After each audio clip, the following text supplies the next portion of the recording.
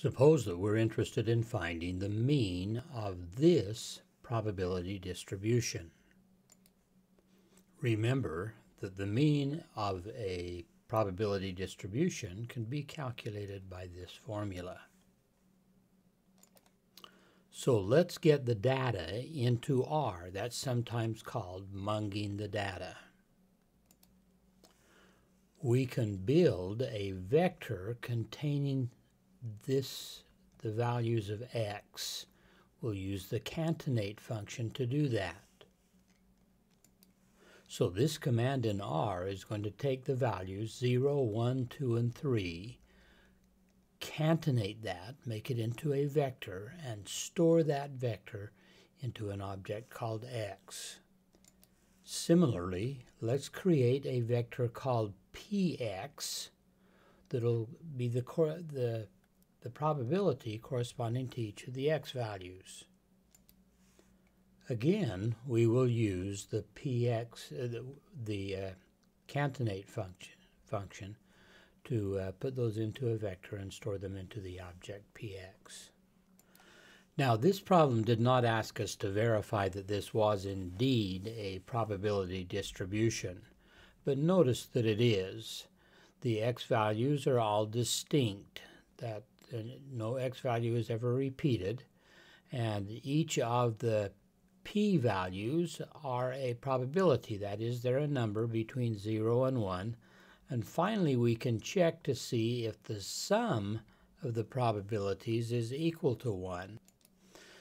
Now that we have the vector px, that's very easy to do. We'll just use the command sum. We'll sum up that vector. Then we can run this script, and you'll notice that the result is 1. Okay, I'm going to re-edit this script because we really don't need that sum.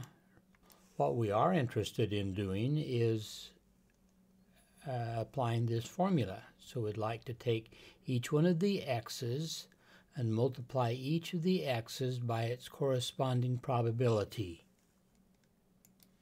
In R, multiplying two vectors together just does it component-wise, so that will accomplish that first task. We're multiplying each one of the x's. This is a multiplication sign here. It's a capital 8.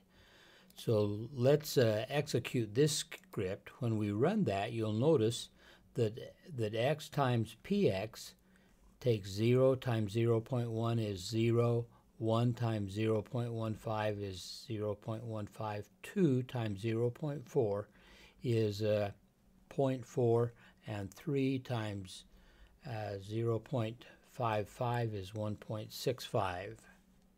Let's save x times px as xpx as that object. And then let's look at the data frame of that vector x, px, and xpx. And let's run that script. So there's the data frame.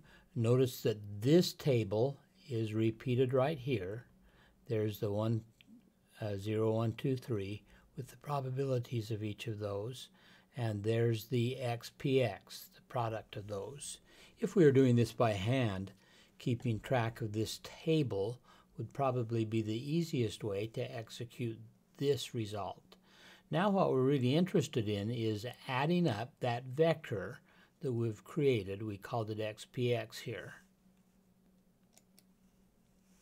I'm going to edit this script because we really don't need to see this data frame.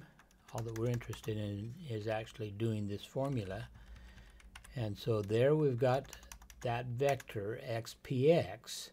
So let's look at the sum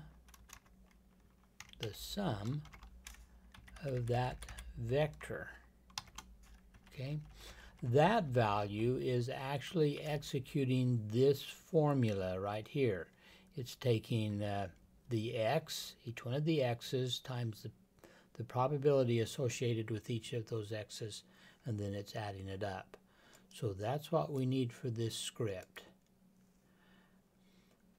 Maybe to emphasize that that's all that we're getting here, let's just run the script there.